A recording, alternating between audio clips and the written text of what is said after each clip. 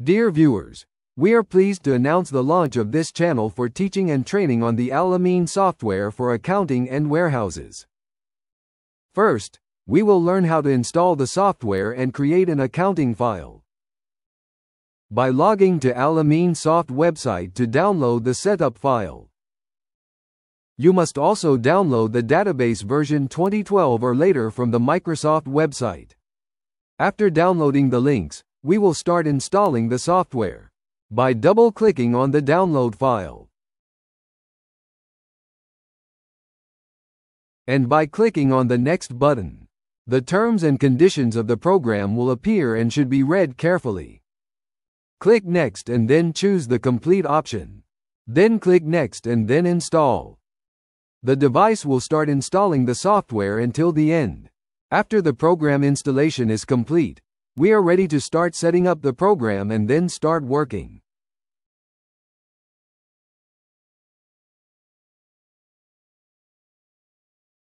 We will enter the initial settings of the program from the Start menu to search for the Ameen 9.0 folder and click on Ameen 9.0 Config.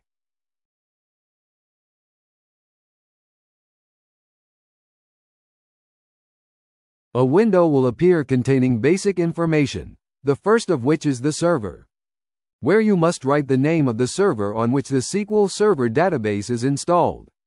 If it is installed on the same computer, it will be the name of the computer. You must also choose the authentication mode: Windows Authentication or SQL Server Authentication with password, depending on the SQL Server installation method. Then click OK. Now we are ready to start. I will now open a trial version of the software to create a new accounting file. By double-clicking on the software icon, a window will appear for us to choose the language of the application interface.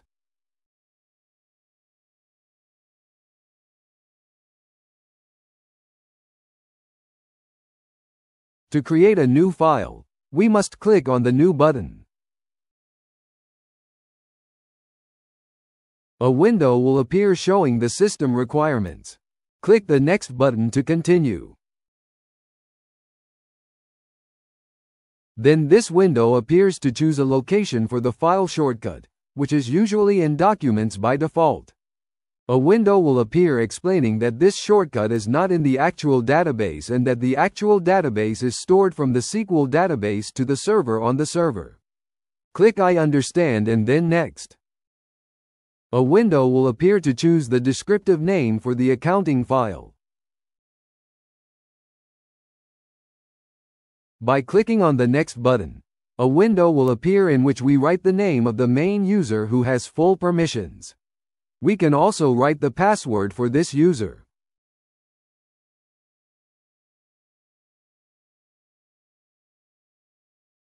Then click on the Next button. A window will appear through which you can change the database name on the server.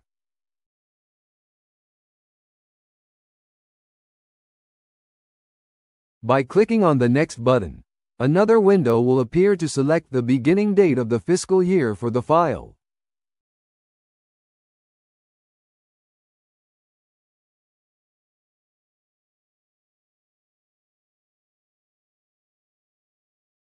Click Next to choose the base currency for the file from the available currency options.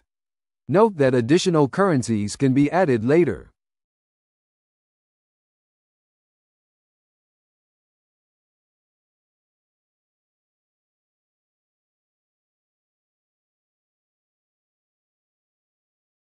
Click Next to show you several options for your preferred chart of account, or choose an empty chart to create the accounts by yourself.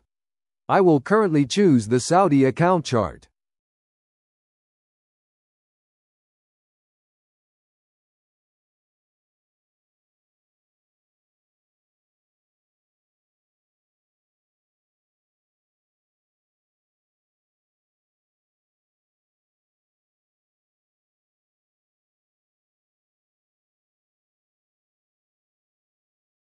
In this window, you can activate the log file for all user operations, as well as activate the detailed log file.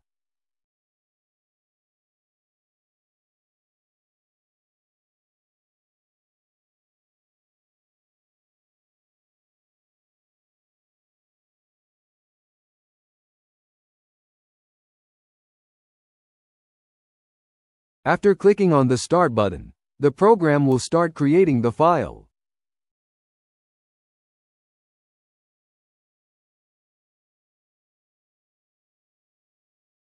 I wish you an enjoyable and useful follow-up for everyone.